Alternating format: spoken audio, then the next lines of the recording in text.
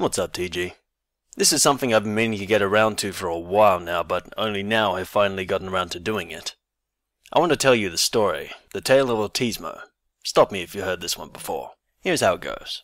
My autistic as fuck friend, who is otherwise super cool, wanted to learn how to play P&P RPGs, so I offered to let him join my current Deathwatch group. He showed up a few hours before the session, and we rolled him a super smart arbiter who's been kicked off the force for obsessing over a certain unsolved case, which, conveniently, tied into my ongoing plot. As the game time draws nearer, he starts to get really nervous. He's never met any of the other players before. My first player knocks on the door and he totally freaks out. He says he's going to go play TOR on his laptop in the other room for a while and maybe join in later. I get a little miffed because he does this a lot, asking me to help him become more social and then wimping out at the last second. But I say okay. People show up excited and talking about the session, left off on a huge cliffhanger last week, and they're raring to go, and I forget to mention Autismo is here. The session starts with the PCs raiding a heretic compound, pretty standard fare. They're looking for clues on the current case, and succeed in finding the cogitator files they need. Then I get a text. Tell the adept it looks like someone's accessed the files recently. It's from Autismo. Apparently he can hear us, as only a single closed door separates the two rooms. Okay, sure, whatever. The files would effectively tell Autismo everything the PCs already know, so if he does join in, it'll bring him up to speed without any hand-waving. I tell the adept, and then carry on with the session. Pretty shortly afterwards, the PCs come across another murder scene, which they still think is the work of this cult they're trying to track down. I've mentioned several times that the cult members have an eclipse symbol tattooed on their palms, basically just a black circle overlapping a white one. And in passing, mentioned that the body appears tattooed, hoping somebody would catch on. They poke around the room a lot but never examine the body, besides confirming that they died from the shot to the back of the head. I get another text from Autismo. Could I see into the room from the building across the street with my magnoculars? Me? Sure. Are you trying to hide? Autismo? No, but I'm prepared to duck away if they look in my direction. Can you roll to see if I can hack into their Vox frequency? I've got tech use trained. You succeed. What now? What's the guardsman's phone number? So I text him the number, curious as to what he is up to. Also, can you put your phone on speaker and put it under the table or something? It's hard to hear sometimes. Okay.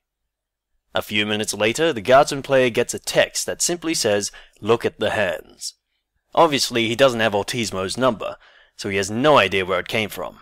I'm talking to another player and it is pretty obvious it wasn't me, and he has the numbers of the rest of the players. The group talks about it for a minute and then the guardsman says, "I guess I look at the corpse's hands." A breakthrough, and they realize, thanks to some pics the adept took of the other bodies, that all of them haven't been victims of the cult, but in fact cult members. This is a huge turning point in the investigation. The guardsman texts Voxes the mysterious person back, asking who he is, where he is, how he can see them, what he knows, basically everything. Autismo just texts back, "I am Overwatch." The players, of course, still have no idea what's going on, but move on with the investigation, assuming it's just some clever DMing on my part. The session continues. Autismo IMs me occasionally for rule clarifications or to verify if his current action is okay.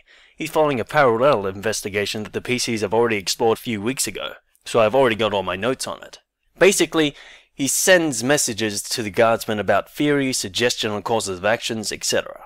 Sometimes the players take his advice, sometimes they don't. But with all my typing, they're now assuming I'm just texting them through Google Talk or something.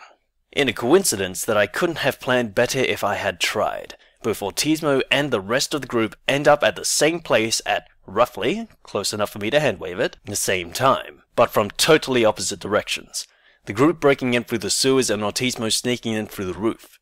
Autismo's been off the speaker for a while, so he doesn't really know what's going on, and he stopped texting the group too.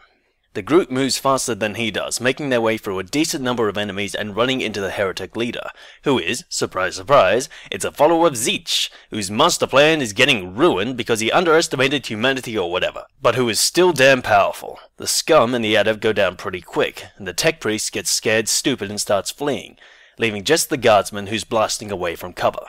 At this point, Autismo has reached the same area from a totally different direction. I describe the scene, he whips out his shotgun and charges the heretic leader, unloading shells at point blank. A few good rolls, but also a few bad, but he still staggers and distracts the follower. He then takes a bolt around to the leg and loses it, falls down and starts bleeding out. The guardsman, seeing his chance, charges the follower, but he misses his shots, and Autismo's turn rolls around again. He fires off another blast from his shotgun, crits, and turns the follower's head into a nice red mist, and then continues dying. The guardsman reaches him and starts bandaging his wounds, and asks the mysterious interloper who he is. Autismo opens the door and says, "I am Overwatch."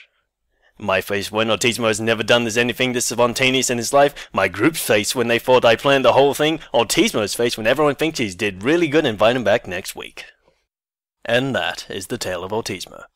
This may only be the beginning of his story, and ours, but only time will tell what's on the next page. Maybe I'll see you there. Maybe.